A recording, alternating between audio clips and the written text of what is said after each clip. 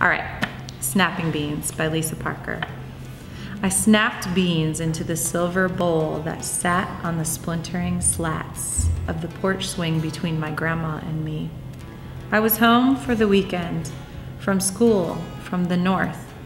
Grandma hummed What a Friend We Have in Jesus as the sun rose, pushing its pink spikes through the slant of corn stalks, through the fly-eyed mesh of the screen.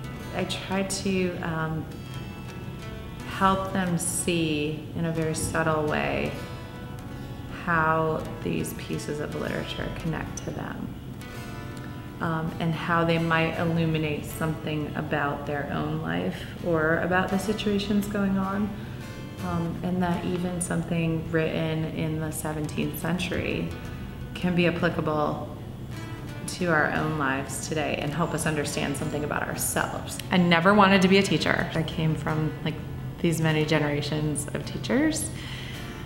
And so I was not going to be a teacher, obviously.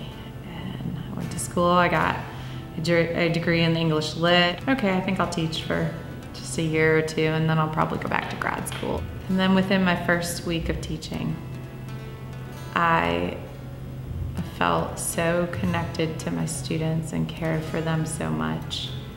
And I just knew it was something that I was good at. I had a talent that I didn't know that I had. So I teach AP Literature and Composition for seniors and English 1 Standard for freshmen. You know, somebody was like, oh, that's so many preps, like that's such different work, and it's really not. I'm teaching the same skills in different ways, and oftentimes what I find is that I'll use the same assignments. Being a good teacher to my standard students, I scaffold very well, and that helps me with my AP students. I don't just assume that they can do things. What I do is I just make a fool of myself, usually.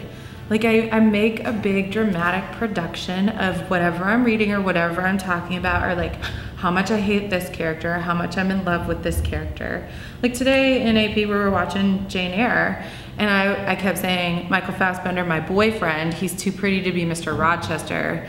Michael Fassbender, my boyfriend, you know, like I kept saying it, and they were just like, by the end they were just like, oh, but they'll like, won't forget it, you know, so.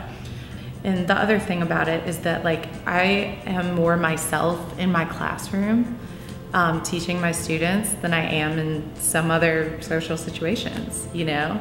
So it's a place where I'm very free, where I feel very confident, and I just love it. I love every minute of it. I'm geared more toward the personal epiphany, helping them see things that they haven't seen before. I think about that a lot. My two biggest goals are to help them be better citizens of the world, better empathizers,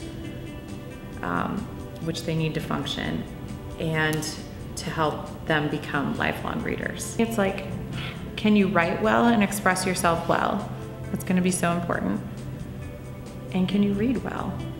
And then express yourself in writing about that reading. It's everything. It's our whole lives.